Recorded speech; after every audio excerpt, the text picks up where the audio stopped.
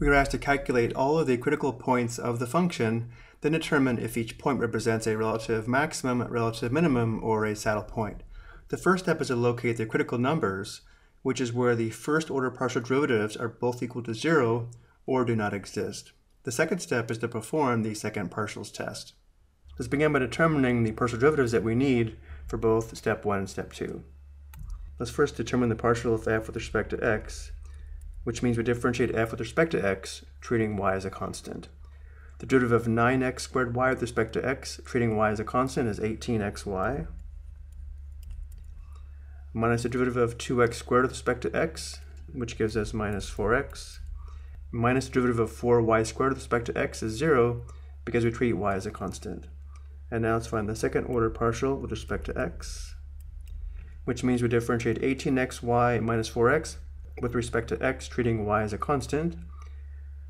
The derivative of 18xy with respect to x, treating y as a constant, is 18y, minus the derivative of 4x with respect to x is 4.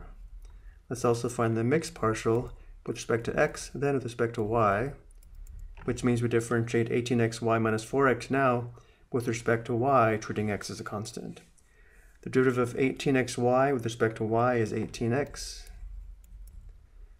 minus the derivative of 4x with respect to y is 0, because we're treating x as a constant. And now let's find the partial of f with respect to y. So now we differentiate f with respect to y, treating x as a constant. The derivative of 9x squared y with respect to y is 9x squared, minus the derivative of 2x squared with respect to y is 0, and then minus the derivative of 4y squared with respect to y is 8y. And now let's find the second order partial with respect to y. So we differentiate 9x squared minus 8y with respect to y, treating x as a constant.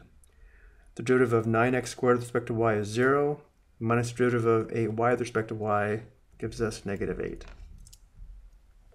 Now that we have all the partial derivatives that we need to perform step 1 and step 2, we locate the critical numbers. We locate the critical numbers by determining where the first order partial derivatives are both equal to 0 or do not exist, which means we'll set up a system of equations using the partial with respect to x and the partial with respect to y, which I've already done here to save some time. And now we need to solve this as a system of equations. Notice right now, though, when both x and y are 0, both equations are satisfied. So one critical point is where x is 0, y is 0, and the z-coordinate is equal to f of 0, 0, which we'll determine in a moment. And now to solve this as a system of equations, let's solve this first equation for y. Let's begin by adding 4x to both sides, which gives us 18xy is equal to 4x. And now let's divide both sides by 18x to solve for y. Simplifying on the left, 18x divided by itself simplifies to 1, leaving us with y. On the right, x divided by x simplifies to 1, and 4/18 simplifies to 2/9.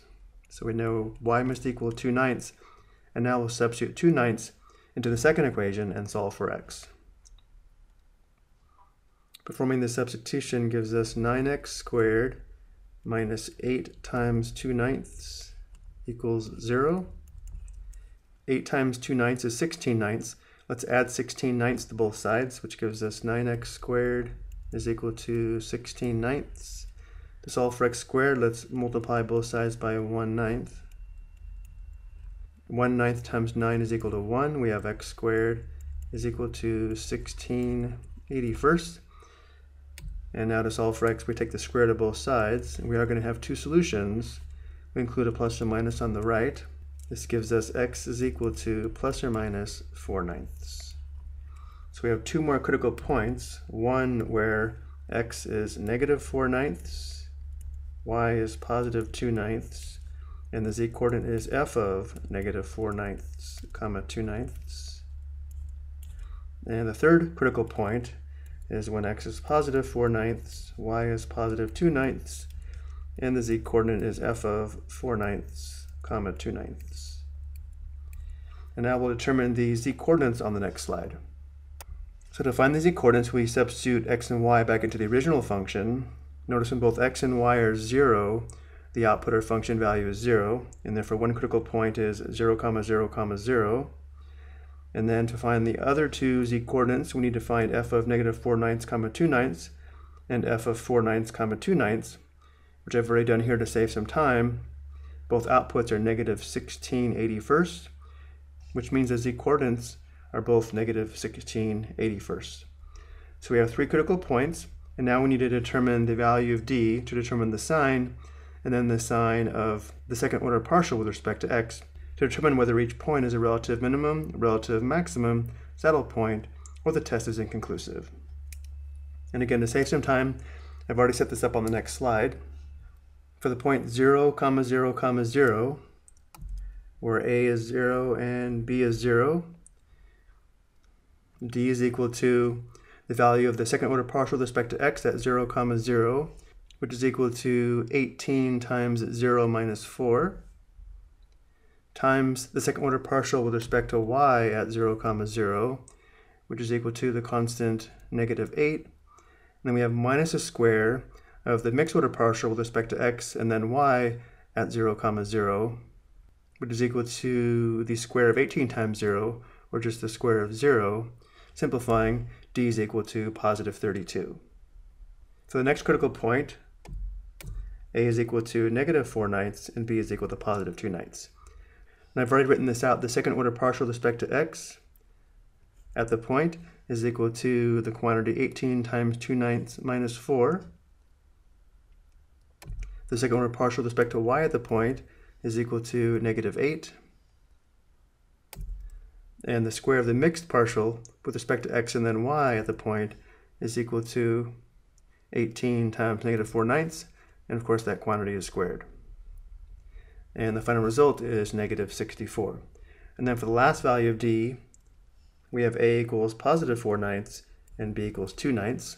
Performing the substitution, the second order partial with respect to x is equal to 18 times 2/9 minus 4. The second order partial with respect to y is equal to negative 8.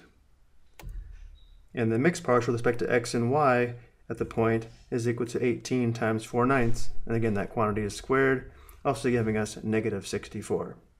And now for the final results, at the point 0, 0, 0, d is positive, and the second order partial derivative with respect to x is negative 4, so it's negative, which means we have a relative maximum at 0, 0, 0. And notice for the remaining two critical points, d is negative, and therefore both points are saddle points. So in conclusion, we have the results here, but before we go, let's verify this graphically. So here we have the graph of the surface. I plotted the high point at relative maximum in red, which is this high point here, and these two blue points or turquoise points are the two saddle points. So this graph does verify our results are correct.